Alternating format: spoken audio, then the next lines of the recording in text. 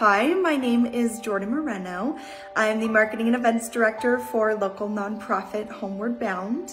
We serve the needs of homeless families, and we have the great pleasure to interact with these families each and every day.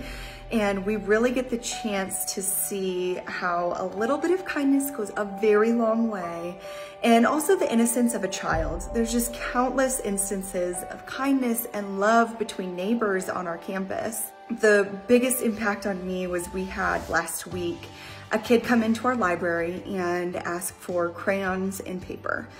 And something simple, but when we asked him why, what he wanted to do with it, he said that he wanted to make his mom a birthday card, that they weren't gonna be able to celebrate, they weren't gonna be able to go anywhere.